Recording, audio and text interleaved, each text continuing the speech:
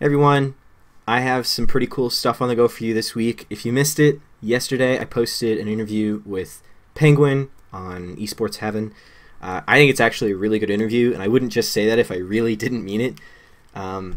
He went so in depth. Penguin's such an interesting guy. He's just a charismatic dude, and he said some things that some people disagree with, but I think he went really, really in depth with his answers, and he talked a lot about his plans, future with Storm, what Storm's planning on doing, MYI, the game, the scene, tons of stuff. So I'm going to link it down below. I would appreciate it if you checked it out, gave me some feedback. I think it's good. But the reason why I'm here to talk to you today is to alert you a little bit about what's going to be going on for this channel in the coming weeks and for Cyan's Corner. I don't know if I'll brand this under Cyan's Corner in particular, but I kind of just don't know what else to do with it. On Monday, I got the idea to do a series talking to some of the people who are most involved with grassroots StarCraft. And currently, the people that are on board are Fear Dragon from Base Trade TV and great series like Breaking Out and Any Ladder Heroes. Joe from Nerd Street Gamers is on board. I'm going to talk to him.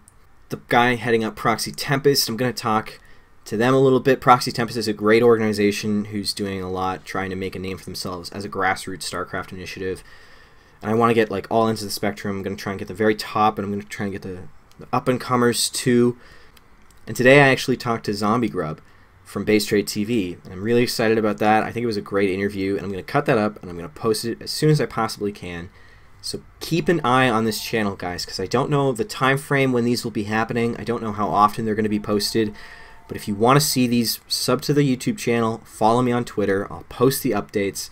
I'll get it to you, and you can watch them, and I think it's going to be a lot of fun. I think there's going to be a lot of cool stuff talked about, because it's not very often that we hear from the people doing these kind of grassroots initiatives. We don't hear from them very in depth, and they have a lot of interesting insight on the scene and the state of the scene and the health of the scene and the community and StarCraft in general and esports in general. And the future's just looking super bright, man. It's looking like it's going to be a good time. So hit me up, follow me, keep an eye out for this in the coming weeks, and it'll be a good time.